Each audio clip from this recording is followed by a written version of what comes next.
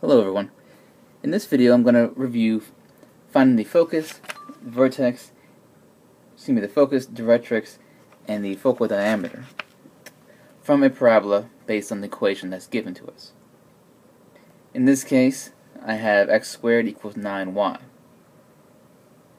Now, using our parabola formula, the general one, if you recall, is x squared equals 4py.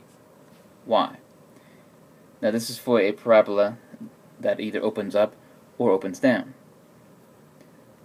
along the vertical axis. So to find our directrix and our focus, we need to find the p-value for the equation. And the simplest method is to take the general equation and match it up to our new one.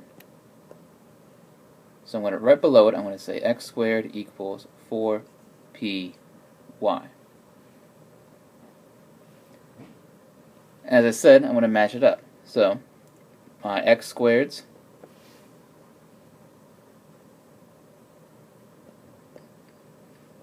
match up, and my y's match up. Which means my 9 and 4p are also going to match up. In other words, I can make an equation based on that. This implies that 4p is equivalent to 9. And by solving the equation, we find our p-value is 9/4.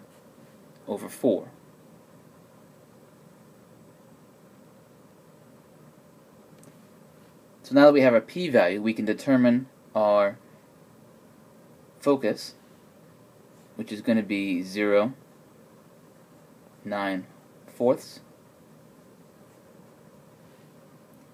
And from that, since with this setup, we can assume that the vertex is at the origin, we can then assume the directrix is the equation y equals -9/4.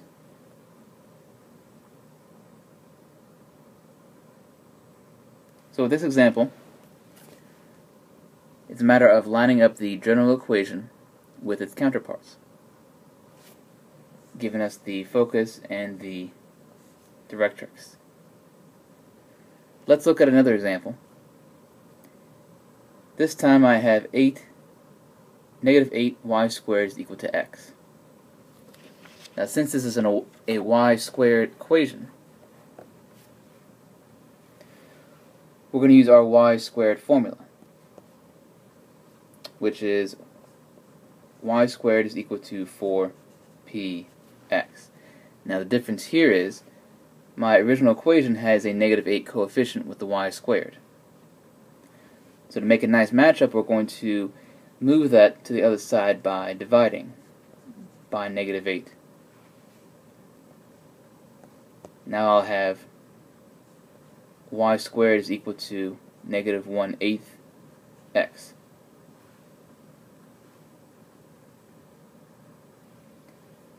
And that allows me to write my general equation underneath.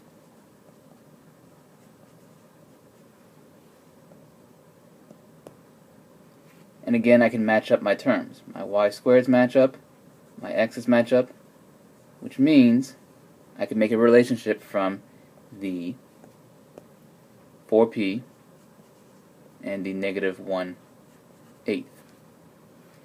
Then to solve for p, I'll divide by 4.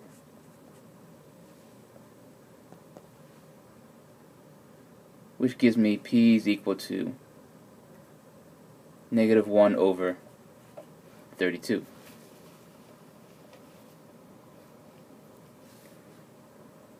Since that's my p-value, and because it's a y squared equation, we know that it's going to open to the right or to the left, and again, because it's negative, it's going to open to the left. This tells us that our focus is going to be the point -1/32, 0, and our directrix is x equals the opposite of p, which in this case is going to be positive 1/32. 32.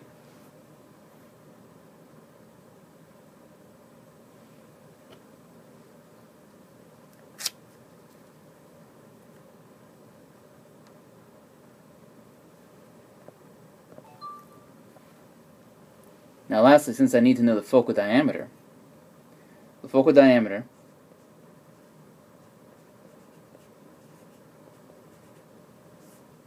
is always 4p, and since it's a distance, we take the absolute value. Since my p is negative 1 over 32 in this case, 4 times that gives me a focal diameter of 1/8. And again, it's positive because it's a distance. So again, I took 4 times my p-value, took the absolute value, which will give me, after I simplify, 1/8. Going back to my first one, again, my p-value is 9/4. To find my focal diameter, I take 4 times the p-value, which I can reduce to 4. Or excuse me, let's try that again. I'll make it 9.